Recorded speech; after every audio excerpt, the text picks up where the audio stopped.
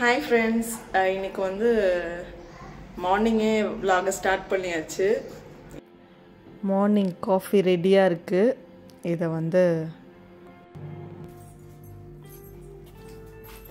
இந்த மாமா. Thank you. உனக்கு தட்டுமா? தரேன். நீங்க போய் பிரஷ் பண்ணிட்டு வாங்க. எப்படி இருக்கு? Good.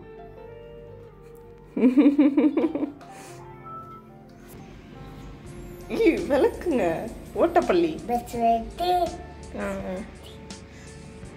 நீங்க பிரஷ் பண்ணதுக்கு அப்புறம் நான் இது ஆற வச்சிருக்கேன் காஃபி. ஓகே, காஃபி நல்லா இருந்துச்சா?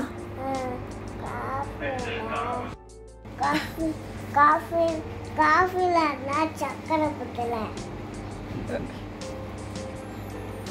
என்ன நக்கல்? காஃபி நல்லா இல்லப்பா. சரி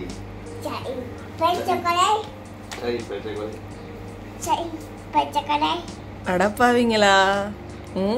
சூப்பரா இருக்கு, சூப்பரா இருக்குன்னு குடிச்சிட்டு கதையை பத்தியா?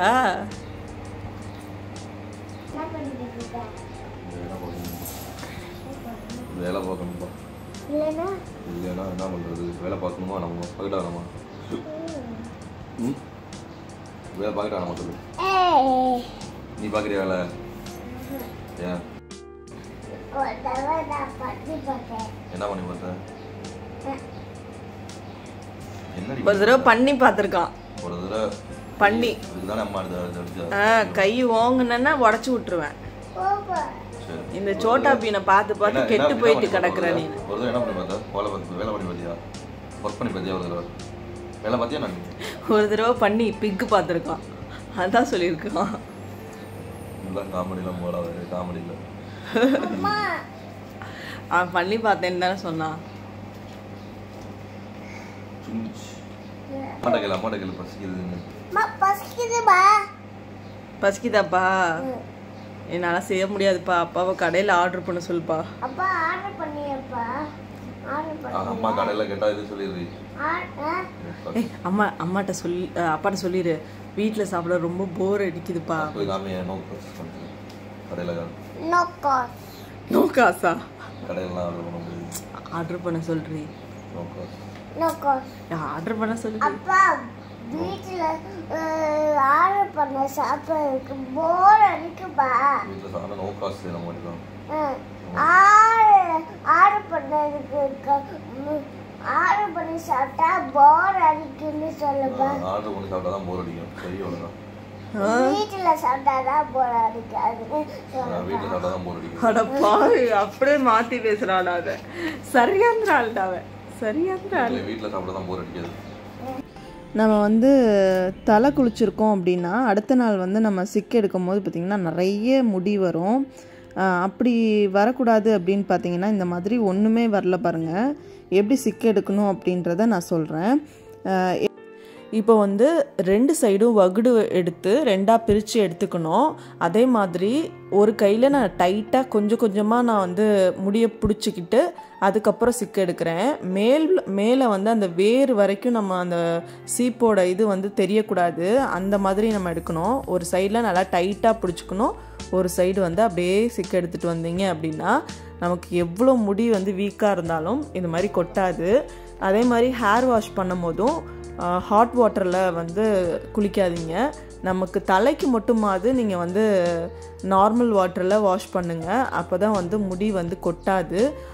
சூடாக நம்ம வந்து தலையில் தண்ணி ஊற்றினோம் அப்படின்னா கண்டிப்பாக வந்து முடி கொட்டும். இப்போ வந்து கார்பேஜை போட்டு வந்துடலான்னு சொல்லிட்டு போயிட்டுருக்கோம்.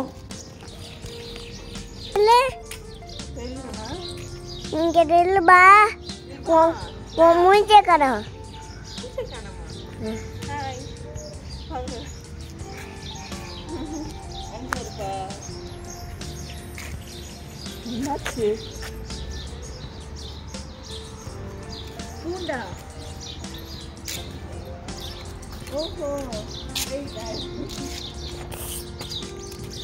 எங்கள் வீட்டுக்கு எய்த்தாப்பில் பார்த்தீங்கன்னா மாடியில் இருக்காங்க. அவங்க வீட்டு அந்த வீட்டு ஜன்னல் இருக்கும்ல அதில் வந்து குட்டியாக வந்து குஞ்சு பொரிச்சிருக்கு அப்படின்னு சொல்லி சொன்னாங்க. புறா ரொம்ப க்யூட்டாக இருந்துச்சு. அதுக்கு வந்து தண்ணியெல்லாம் வச்சு ஃபுட்டெல்லாம் வச்சுருந்தாங்க. சூப்பராகும். எப்போ இன்னைக்கு தான் அதான் அப்போ இது 2 days இது yesterday.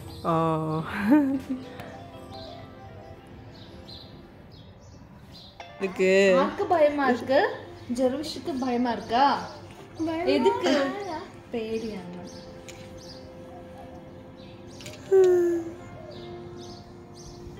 பரவாயில்ல, தண்ணியெல்லாம் வச்சுருக்கீங்க.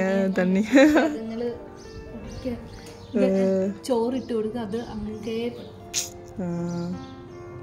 இன்னும் அதுக்கு சாப்பிட தெரிலன்னு நினைக்கிறேன். சாப்பிட தரலன்னா அப்போ நம்ம தான் விட்டோம்னா. என்னப்பா நம்ம எங்கே வந்திருக்கோம்? எங்கே வந்திருக்கோம்? ஆன்ட்டி பேர் என்ன கேளுங்க.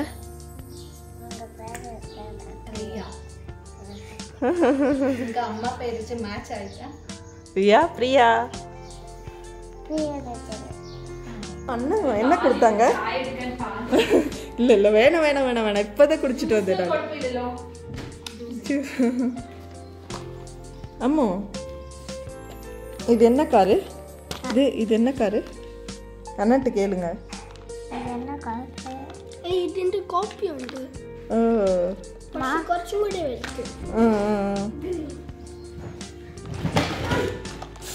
ഓഹോ, ഒരു ലെവർ ഉണ്ട്, അങ്ങോട്ടും ഇങ്ങോട്ടും തിരിക്കുമ്പോഴത്തേനും ഇത് കറങ്ങും. അല്ലാതെ രണ്ടും ഒരുമിച്ചും ചെയ്യാം. இங்கே பார்த்தீங்கன்னா நிறைய வில்லாஸ் தான் இருக்கும் பக்கத்தில்.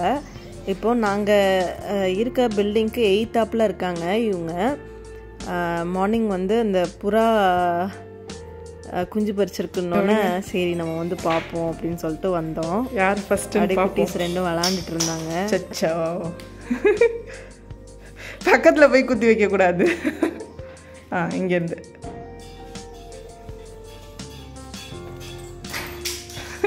சரி நீங்கள் அவர் பின்னாடி வந்துடும், குத்திரும்.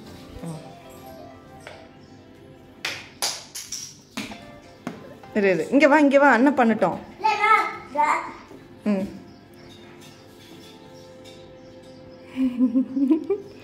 ஐயோ இங்கிட்டு வந்துடு, பின்னாடி வந்துடு. சூப்பர். அப்பா உனக்கு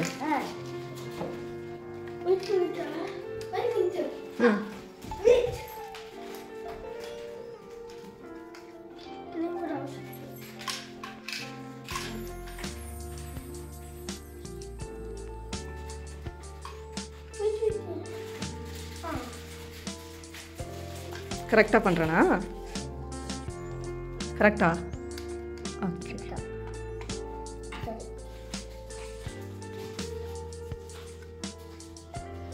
கார்பேஜை போட்டுட்டு அப்புறம் போய் டிஃபன் செய்யலான்னு நினச்சி தான் வந்தேன்.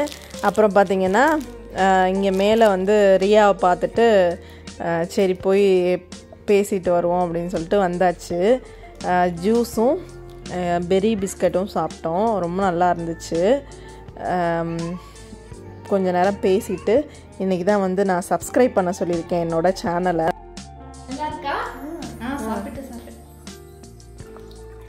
ഞാൻ തമിഴില് ഒരു ട്രഡീഷണൽ ലൈഫ് ഇருக்கு ഒരു ചാനല്. ട്രഡീഷണൽ ലൈഫ് ഒരു ഹസ്ബൻഡ് വൈഫ് ഒരു കൊച്ചിരിക്കെ സിമ്പിൾ സിമ്പിൾ പക്ക വില്ലേജ് ലൈഫ്. നിറയെ ഫീൽഡ് ഇരിക്കെ വെജിറ്റബിൾ അങ്ങനെ അവരുടെ പാത്രത്തിൽ என் சேனலும் நீங்கள் இது பண்ணி பாருங்க. ഏതാ? Priya Vicky, VICKY Priya. Husband நேமா? Priya VICKY creators இருக்கா? இது இதேதான். ഞാൻ സബ്സ്ക്രൈബ്. ஓகே, ஃப்ரீயாக இருக்கும்போது பாருங்க வீடியோஸ்லாம். ഇത് ആന്റിക്ക് ഒരു യൂട്യൂബ് ചാനലാണ്. ഡ്രസ്സിന്റെ ആണോ? ഡ്രസ്സിന്റെ അല്ല, എല്ലാമേ. கொஞ்ச நேரம் தான் வந்து அவன் கூட விளாண்டுருப்பான். அவன் வீட்டுக்கு நாங்கள் கிளம்புறோம் அப்படின்னோடனே வந்து அவசர அவசரமாக வந்து அவனோட ஸ்கூட்டரை எடுத்துகிட்டு வந்து இது தம்பியே வச்சுக்கிட்டோம் அப்படின்னு சொல்லி வந்து கொடுத்தான். ரொம்ப சந்தோஷமாக இருந்துச்சு. சின்ன பிள்ளைங்களுக்கு வந்து அந்த மைண்ட் செட் இருக்கிறதே ரொம்ப பெரிய விஷயம். இந்த பாருங்க இதுதான் வாங்கிட்டு வராரு இங்கேருந்து பக்கத்துலேருந்து. இப்போ வந்து மார்னிங் வந்து தோசை ஊற்றிட்டு இருக்கேன். சாப்பிட்டுட்டு அடுத்தது என்ன பண்ணுறோம் அப்படின்றத பார்க்கலாம். கொஞ்சம் எனக்கு வந்து உடம்பு முடியல, அதனால் வந்து இன்றைக்கி எல்லாமே வந்து கொஞ்சம் வளன்னு தான் செஞ்சிட்டு இருந்தேன். என் தோசைக்கல் வந்து நல்லா பெரிய சைஸு. நிறைய பேர் என்ன பண்ணுவோன்னா பெரிய சைஸாக இருக்கும், ஆனால் வந்து நம்ம சும்மா மீடியம் சைஸாக ஊற்றுவோம். அந்த கல்லில் பார்த்திங்கன்னா ஓரத்தில் நல்லா பிளாக்காக ஆகிடும் ரொம்ப. அதுக்கப்புறம் எப்போயாவது நீங்கள் பெரிய தோசை ஊற்றுனாலும் வராது. அப்படி இருக்கும்போது என்ன பண்ணணுன்னா, நீங்கள் வந்து எல்லா தோசையும் வந்து நீங்கள் நார்மல் சைஸ்க்கு ஊற்றாமல் ஒரு 2 தோசையாவது நல்லா பெருசாக அந்த கல் ஃபுல்லாக நீங்கள் ஊற்றிக்கோங்க. அப்போ வந்து சீக்கிரமாக அந்த கருப்பு அந்த இதாக ஏடு மாதிரி ஒரு மாதிரி இருக்கும். என்ன தான் பண்ணாலும் அந்த மாதிரி ஆகிடும். இப்படி செய்கிறப்போ அந்த கல் வந்து நல்லா மெயின்டைன் ஆகும். எங்கள் ஹஸ்பண்ட் வந்து காலையில் டிஃபன் சாப்பிட்டுட்டு கிளம்பிட்டாரு. இப்போ தான் வந்து எனக்கு ஒரு அதிர்ச்சி காத்திருக்கு. என்னென்னா, நான் சாப்பிட்டுட்டு வந்து விளக்க வைக்கும் போது தான் பார்க்குறேன் எங்கள் ஹஸ்பண்ட் வந்து எல்லாத்தையும் விளக்கி வச்சுருக்காரு. நான் அவங்க வீட்டுக்கு போயிட்டு வந்த டைமில், ரியா வீட்டுக்கு போயிட்டு வந்தேன் பார்த்திங்களா, அந்த டைமில் இதை நீட்டாக விளக்கி வச்சுருக்காரு. அப்பாடா, பெரிய வேலை நமக்கு மிச்சம்னு நினச்சேன். ரொம்ப சந்தோஷம். இங்கேருந்து அப்படியே போனால் இங்கே இவ்வளோ மூட்டை துணி இருக்குது. இதை வந்து நான் கையில் தான் துவைக்கணும். வாஷிங் மிஷின் ரிப்பேராக கிடக்குது. சரி, ஓகே, துவைப்போம். இப்போ வந்து எங்கள் ஹஸ்பண்டே வந்து எல்லாத்தையும் விளக்கி வச்சிட்டனால அப்பாடான் இருக்குது. பாத்திரம் விளக்குற வேலை தான் நமக்கு பெரிய வேலையே. எல்லாத்தையும் கவுத்து போட்டுருவோம்.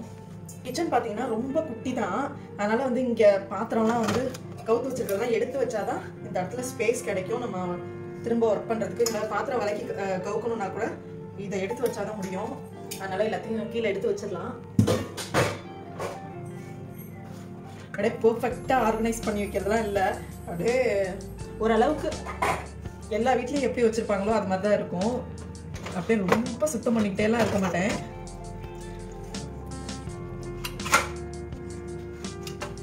கடகடன்னு வீட்டு வேலையை முடிச்சுட்டு அடுத்தது வந்துட்டு என்ன பண்ணலாம், எனக்கு வந்து நிறைய வந்து சில்க் ஜுவல்லரிஸ் பண்ணுறதுக்கு பிடிக்கும். பெயிண்டிங் பண்ணுவேன். ஏதாவது ஒரு ஆக்டிவிட்டிஸ் வந்து பண்ணிகிட்டே இருக்கணும்னு எனக்கு. நான் ஏதாவது அது மாதிரி கிராஃப்ட் ஐட்டம்ஸ் அது மாதிரி செய்கிறதுக்கு தான் கிளம்பிடுவேன். இதுக்கெல்லாம் வந்து எனக்கு வந்து இன்ட்ரெஸ்டே இருக்காது. ஆனாலும் வந்து கடகடன்னு காலையில் என்ன வேலை, டெய்லி செய்கிற வேலையை செஞ்சு தானே ஆகணும். அதனால் அதெல்லாம் முடிச்சுட்டு அடுத்த வேலையை பார்ப்போம்.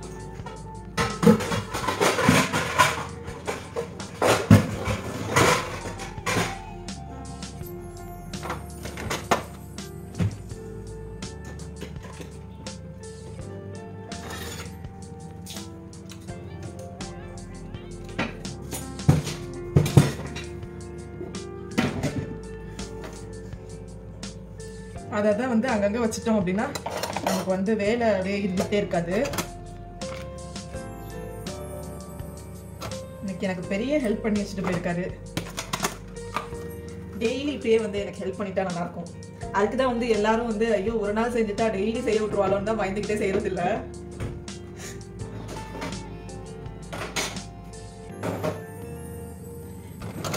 இப்போல்லாம் இங்கே பார்த்தீங்கன்னா நோம்பு டைம் ஸ்டார்ட் பண்ணிட்டாங்க. அதனால வந்து மதியானமே எல்லாருமே முக்கால்வாசி வீட்டுக்கு வந்துடுவாங்க. 2 o'clockலாம் வந்து வீட்டுக்கு வந்துடுவாங்க.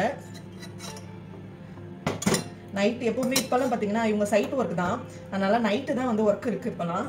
அதனால் காலையில் கொஞ்சம் வெளியில் மெட்டீரியல் வாங்குறதுக்கு அந்த மாதிரி விஷயத்துக்கு தான் போயிட்டு வந்துடுவாங்க சீக்கிரம்.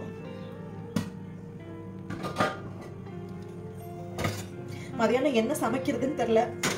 காளான் இருக்குது. காளான் வந்து ஈஸியாக என்ன செய்யலாம் அப்படின்னு யோசிச்சுட்டு இருக்கேன்.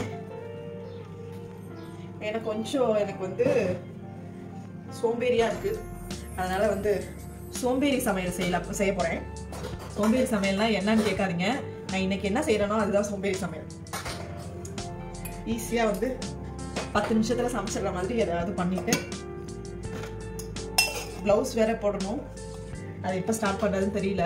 நான் என் ஃப்ரெண்டு வீட்டுக்கு போயிட்டனால இருக்கிறதெல்லாம் அப்படி அப்படியே இருக்குது.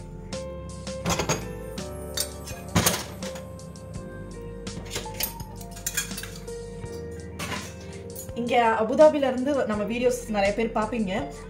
அப்படி பார்த்தீங்க அப்படின்னா இந்த சில்க் த்ரெட் ஜுவல்லரிஸு இது மாதிரிலாம் வந்து உங்களுக்கு இன்ட்ரெஸ்ட் இருக்குது அப்படின்னா கண்டிப்பாக சொல்லுங்கள். நான் ஆன்லைன் கிளாஸஸும் எடுக்கிறேன். வந்து சில்க் த்ரெட்டோ இல்லை வந்து சில்க் த்ரெட் ஜுவல்லரிஸாக வேணும்னா கூட, ஜுவல்லரிஸ்னால் பேங்கிள்ஸ் தான் நான் செய்கிறேன், அது வேணும்னா கூட நீங்கள் சொல்லுங்கள், நான் கண்டிப்பாக செஞ்சு தரேன். அதே மாதிரி ஆரி ஒர்க்கில் நெக் செட்டு இந்த மாதிரியும் நான் வந்து பண்ணுறேன். உங்களுக்கு யாருக்கும் வந்து தேவை அப்படின்னா கண்டிப்பாக காண்டாக்ட் பண்ணுங்கள். டிஸ்கிரிப்ஷனில் வந்து நான் நம்பர் கொடுக்குறேன். நீங்கள் அதில் போய் பார்த்துட்டு வாட்ஸ்அப்பில் வந்து மெசேஜ் பண்ணுங்கள், நான் பார்த்துட்டு ரிப்ளை பண்ணுறேன். இங்கே பாருங்கள், இது எல்லாமே வந்து அந்த செவருக்கும் இதுக்கும் கொஞ்சம் தான் கேப் இருக்குது, இவ்வளோ தான் கேப் இருக்குது. மற்றதெல்லாம் அப்படியே போட்டு இது பண்ணி வச்சுருக்காரு. இந்த பாட்டில்ஸு, ஃப்ரிட்ஜு 2 இருக்குது, வாஷிங் மிஷின் அது இருந்தும் வேஸ்ட்டு தான். இதெல்லாம் பார்த்திங்கன்னா எங்கள் ஹஸ்பண்டோட ஃப்ரெண்ட்ஸோட லக்கேஜஸ்ஸு எல்லாம் வந்து ஊருக்கு போயிடுவாங்கல்ல, ஃபேமிலியாக வந்து இருப்பாங்க, அதுக்கப்புறம் ஊருக்கு போயிடுவாங்கல்ல, அந்த லக்கேஜஸ் தான் எல்லாமே. எல்லாத்தையும் வந்து டம்ப் பண்ணி நம்ம வீட்டில் தான் எல்லாம் இருக்குது. அது பார்த்திங்கன்னா ஸ்பேஸ் ரொம்ப அடைச்சிட்டு இந்த ஹாலில் உட்காந்தாலே வந்து ரொம்ப ஒரு குடோன்குள்ளே உட்காந்துருக்க ஒரு ஃபீல் இருக்கும். இதெல்லாம் எப்போ கிளியர் ஆக போதோ தெரியல. இப்போ வந்து அடுப்பெல்லாம் க்ளீன் பண்ணிவிட்டு, கிச்சன் என்னோடய ஸ்பேஸே ரொம்ப கம்மி தான், அதுவும் வந்து நமக்கு பிசுப்பாக இருந்துச்சுன்னா ஒன்றும் சரிப்பட்டு வராது. அதனால் வந்து அடுப்பெல்லாம் க்ளீன் பண்ணிடலாம். க்ளீன் பண்ணிவிட்டு என்ன செய்ய போகிறேன்னா தயிர் சாதமும் உருளைக்கிழங்கும் தான் செய்ய போகிறேன் மதியானத்துக்கு. அதை மட்டும் செஞ்சுட்டு சாப்பிட்டுட்டு நல்லா தூங்கணும், ஏன்னா ரொம்ப டயர்டாக இருக்குது. நம்ம வந்து டெய்லி வந்து அடுப்பை க்ளீன் பண்ணிடணும். எப்போ டைம் கிடைக்குதோ ஒரு நாளைக்கு ஒரு தடவையாவது வந்து அதை தொடச்சிருங்க. அப்போ தான் வந்து நமக்கு வந்து அந்த அடுப்பில் வந்து ரொம்ப பிசுப்பாக இருக்கும்ல, அந்த மாதிரி இருக்காது, ஈஸியாக இருக்கும் நமக்கு. இது மாதிரி ஸ்பாஞ்ச் வச்சு நீங்கள் துடைக்கிறப்போ அப்படியே டக்குன்னு வந்துடும், ஈஸியாக இருக்கும். இது எப்படின்னா அந்த க்ரீன் கலரில் இருக்கிறது வந்து நல்லா நம்ம நார் போட்டு தேய்ச்சோன்னா எப்படி இருக்குமோ அது மாதிரி இருக்கும். அந்த ஸ்பாஞ்சில் துடைச்சோம் அப்படின்னா அந்த ஈரம் பிசுப்பெல்லாம் டக்குன்னு வந்துடும். அதனால் இந்த மாதிரி யூஸ் பண்ணோம் அப்படின்னா ஈஸியாக இருக்கும் நமக்கு க்ளீன் பண்ணுறதுக்கும்.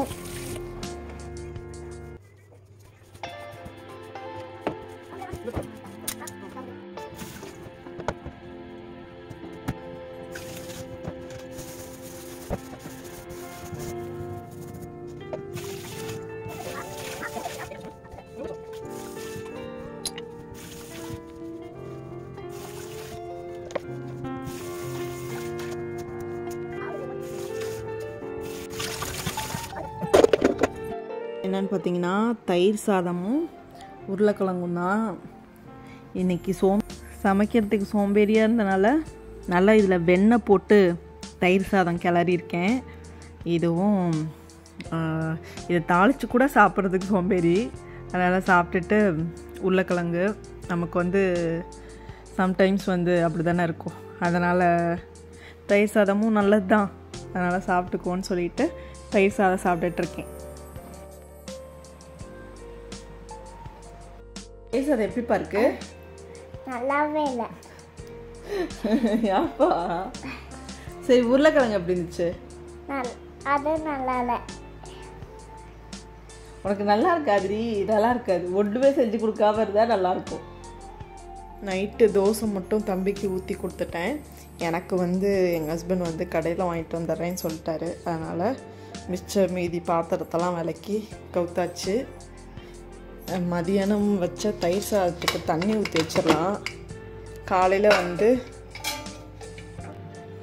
மதியானம் சாப்பாடு மிச்சம் இருக்குது, இதில் அப்படியே தண்ணி ஊற்றி வச்சுருவோம். அதுக்கு தான் நான் தாளிக்காமே வச்சேன், பழைய சாதத்துக்காக தான். இப்படி செஞ்சு வச்சுட்டு நம்ம காலையில் சாப்பிடும் போது ரொம்ப டேஸ்ட்டாக இருக்கும். பழைய சாதமாக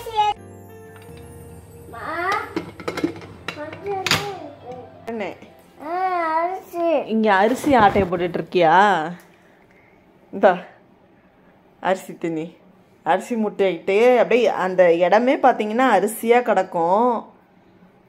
அவனே வந்து தெரியாமல் ஆட்டையை போட்டு சாப்பிட்டுட்டு இருக்கான். மூட்டையை இவனுக்கு தெரியாமல் மறைச்சி வைக்கணும். போதுமா?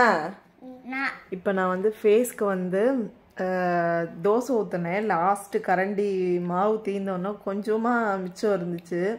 அதை வேஸ்ட்டு பண்ணாமல் ஃபுல்லாக ஃபேஸில் இது பண்ணிவிட்டு ஒரு 15 மினிட்ஸ் நல்லா ட்ரை ஆனோன்னே நல்லா ஸ்க்ரப் பண்ணி ஃபேஸ் வாஷ் பண்ணிட்டேன்.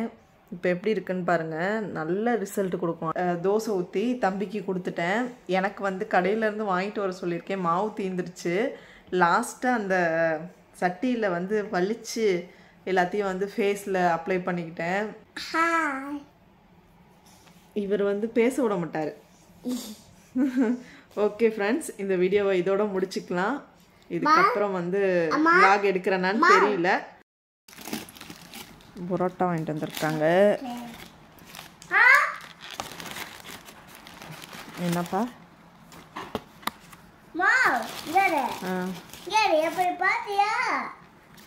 இது என்ன சூரட்டியா? எப்படி பாத்தியா? சூப்பர்ப்பா.